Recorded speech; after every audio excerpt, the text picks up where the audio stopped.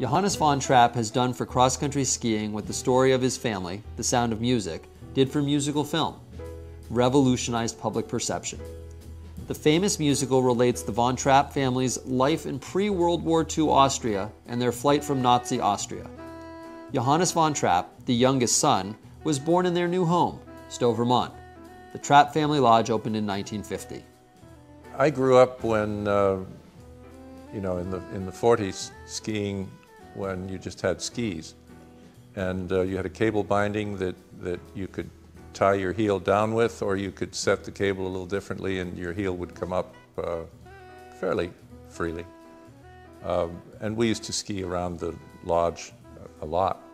Johannes went to Dartmouth College and then on to Yale University, where he earned a master's degree in forest science. His Norwegian college roommate introduced him to the Norwegian-style ski touring. He returned to Stowe in the mid-1960s to help with the family business. And in the mid-60s, I was looking for something to improve our occupancy in the hotel. And I thought, well, I enjoy doing this. Maybe there's a little niche market there.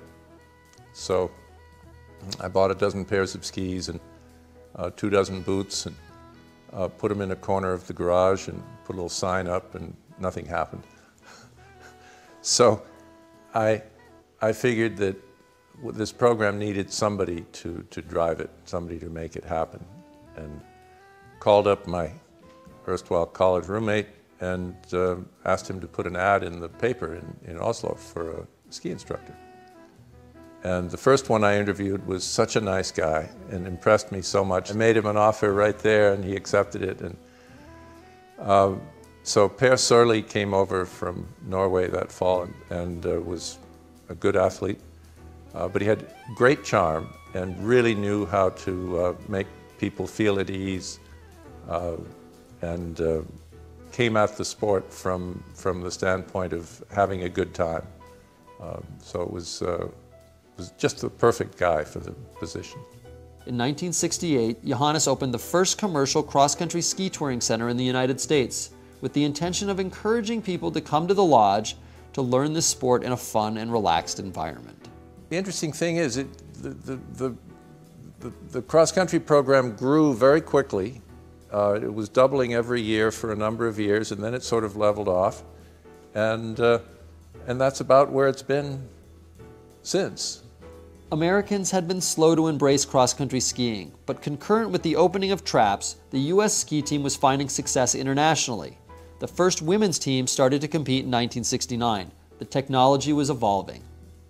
In typical American fashion, the manufacturers got a hold of this stuff, and within a few short years we had fiberglass skis in varying sizes and shapes. We had no wax bottoms, and we had fiberglass poles and Lycra suits. And so the equipment end changed tremendously.